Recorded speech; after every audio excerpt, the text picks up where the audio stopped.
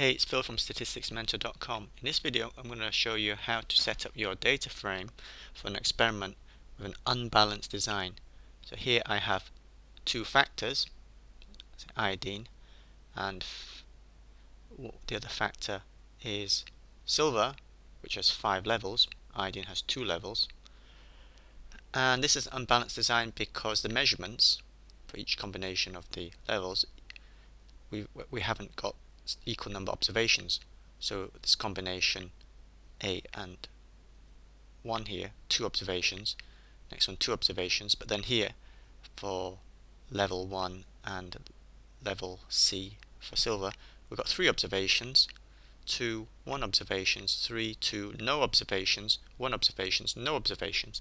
So this is called an unbalanced design because because not all these cells have the same number of observations. So setting up this data frame here, to create the factors we can't simply just use the GL generate levels command just by itself, as I showed you for the balanced design case in another video. To use something like the AOV command for analysis of variance, we want the data in the long format as opposed to the wide format.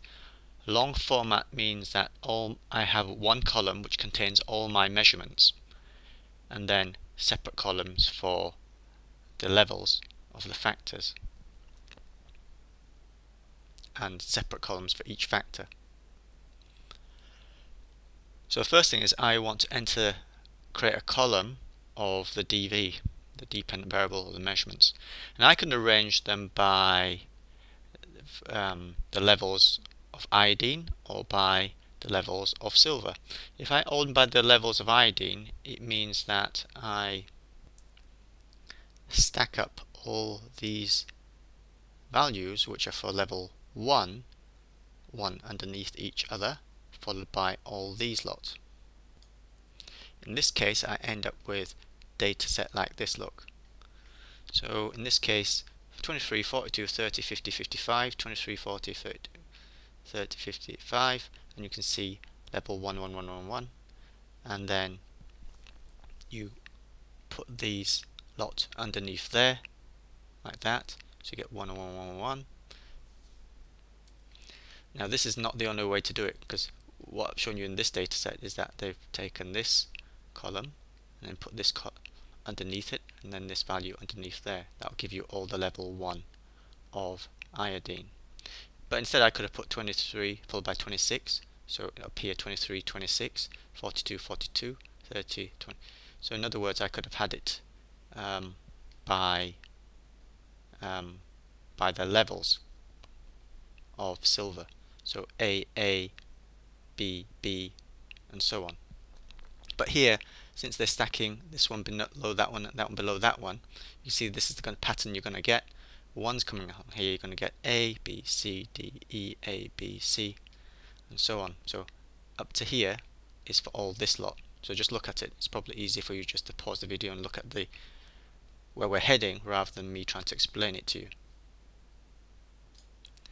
Likewise, then we do the same for the level 2 of iodine.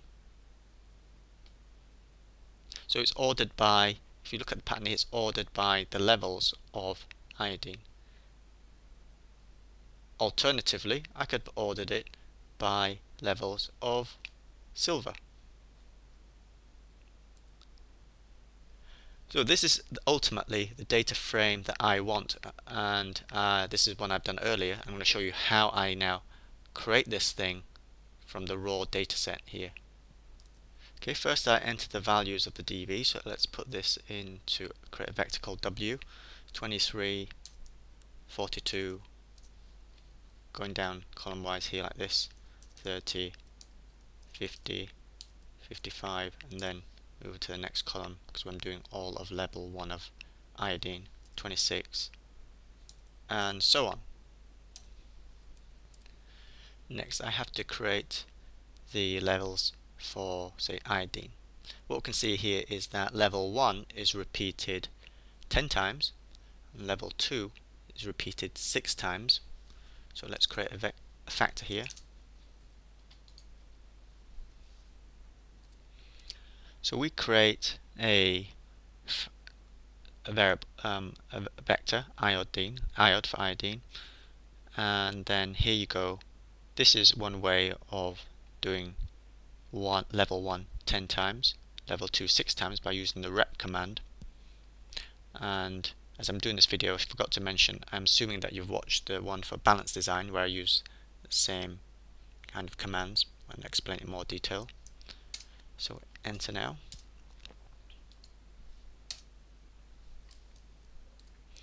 Okay, this at the moment is not a factor, so we convert it into a factor. Use factor or as dot factor, means the same thing. So I can do this, or I can do that, means the same thing. And obviously now it is a factor, but if you want to check, is factor iod true? Okay, if we look at the content of that, there you go. 1 10 times, level 2 6 times, and the levels 1 2. Now that's the easy one because they come together in a row like this, one like that. This is the harder one because look at the pattern: A B C D E, A B C D C, A B D A B A. I'm going to show you two ways how I can do this. One is just purely by listing, which is not great, but it will get the job done. So here I create